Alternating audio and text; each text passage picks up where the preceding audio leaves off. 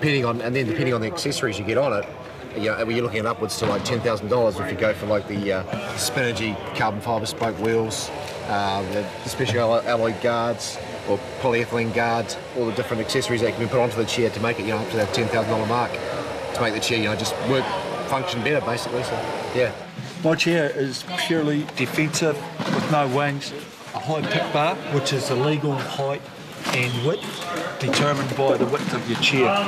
Is it good here is to lock me up?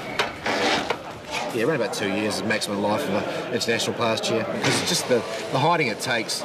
The chair does get knocked around, you start knocking the toe in, toe out, and the main frame, and it's a set camber bar, so you can't adjust it around, and once it's bent out of shape, it's out of shape, and the chair just won't track very nicely or roll very nicely. This is for grip.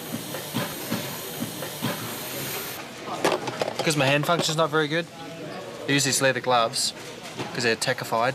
They're American football gloves, and I use the belt grip just to add a little bit of tack so the ball sticks to my hand a bit better. I've been in a wheelchair for 5.5 years now. I had my accident playing footy. I first heard about wheelchair rugby when I was lying flat on my back, had my neck in a big neck brace, and a nurse came in and started telling me about these guys that race around and smash into each other in wheelchairs, and they fall out, and he'd seen broken ribs and dislocated fingers. And here I was, just broken my neck from playing rugby. I was like, dude, give me a break, I've just broken my neck, but it sort of got me thinking, I said to him, so if these guys are in wheelchairs, how do they have scrums? And he sort of looked at me and said, most of these guys broke their necks in scrums.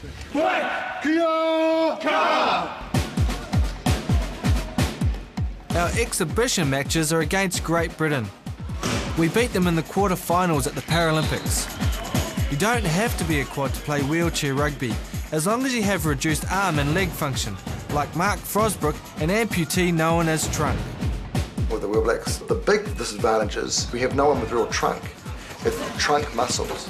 A lot of the teams have got trunk players, and it allows them to be more manoeuvrable. And when you hit someone with trunk, you transfer the energy, and it hurts. When you look at Frosbrook, he's got a couple of fingers missing, his hands are a little bit dodgy, but he's got full upper body strength. As you can see, he's got a big old belly there that's, working for him quite well. So when you look at a guy like that, you wonder if he actually belongs in a game like wheelchair rugby. I say he does, because I say he's got four limbs affected, and there's definitely a place for him. But when you see the skills that he's got compared to some of the skills that Wheel Blacks have got, it makes it pretty tough to play against a guy like that.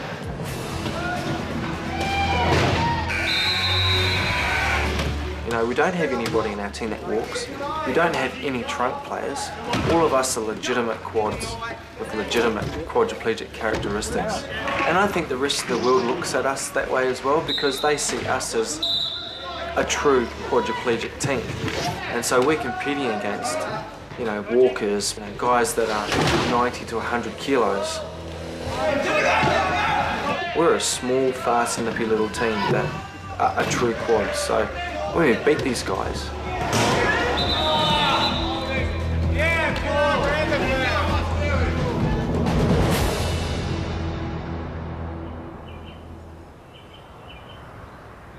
In the campaign for the Worlds, the Wheel Blacks are psyching up. You need all the tools to win a title, and one of ours is sports psychology. So that word anxious, which is really what this is all about, what are the feelings you get when you feel anxious? What actually do you feel? Doubting myself. Okay. And I actually get quite snappy. Self-esteem. Yeah. Self-doubt, self-confidence. Confused. Confusion. Stress is all of those things. Most of these thoughts that lead to the feelings of nervousness or arousal or excitement basically come from things that you're worrying about that you can't control.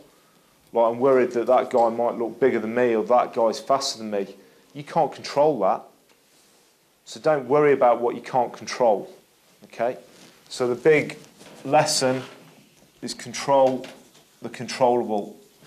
If you look at the group, a lot of them were actually injured playing rugby or doing some sort of sporting endeavour. So a lot of them had done sport before, but not to the level or the elite level they're expected now. Okay, Billy, let's get him this time. The expectations of the programme on these players is significantly different to playing club or schoolboy rugby as they would have done as able-bodied people. So the major shift for them is this whole attitudinal shift from being a participant to an elite performer, and the discipline that's involved in that. Come on, let's go. Go, go, go, go. 75. The guys that have been there for a long time have a problem. It's just something they do.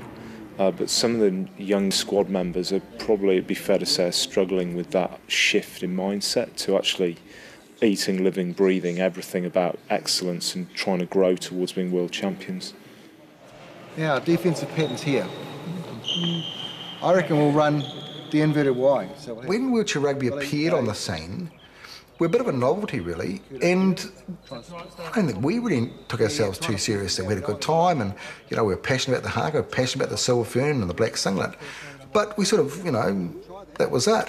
But then as we became more professional and put more work in, and suddenly we looked around and thought, hang on, the Wheel Blacks are a team that can match it with anyone. Let's get that defense happening! The work that the guys do, that they're expected to do, is just huge. And that's why we say, look, don't think of them as athletes with a disability. They're athletes, because compare their training programs with any of the country's elite athletes, it's no difference. There's a definite part inside me, in all of us. You can see it in Dan, you can see it in Jerry. We all want to be the man. I want to be the man. I want to be, the star of the team. I want to be the shining light. I want to win that game. I want to score the last goal in the World Championship final. Rugby league was my life. It was everything I did. If I wasn't playing it at recess or lunchtime at school, I was training for it after school. This was in Sydney and Manly. That year I was pretty stoked to be in the Manly under-15s team, and then I was named in the New South Wales Combined Catholic Colleges team. And we went to a tournament up in Hervey Bay in Queensland and played all the other states. And I was named Players Player from that. And so I missed out on the Australian team, under-15s, but I got approached by two first-grade rugby league clubs, Parramatta and Manly, to go and try out for them for their under-17s team. So I was looking forward to some pretty big things for my rugby league.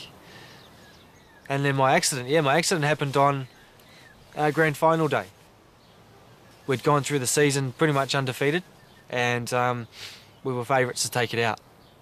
And it was towards the end of the game, and I had the ball, and I ran towards the try line, and when I got to the defence, I put my head down and buried into the tackle and basically put my neck in a position that it shouldn't have gone. And just the collision broke my neck. I just thought it was a big hit, I've had lots of big hits before, and I thought, oh yeah, that was a good one. They'll just take me off and I'll be all right. I had no idea how people ended up in wheelchairs. I remember asking the doctor, so when am I going to be right to play again? That's how little I knew what had happened to me. I knew that my legs were tingly and I couldn't really use my hands that well, at all. But I just thought it was one of those things that would pass. And I still remember him kind of, not laughing, but he said, well, I don't think you'll be playing rugby league for a while. And I still didn't kind of really grasp that.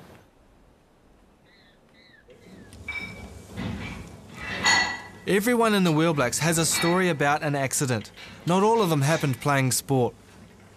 1985, jumped into the backseat of a car, drinking at that hotel all day, and I mean all day and most of the night, and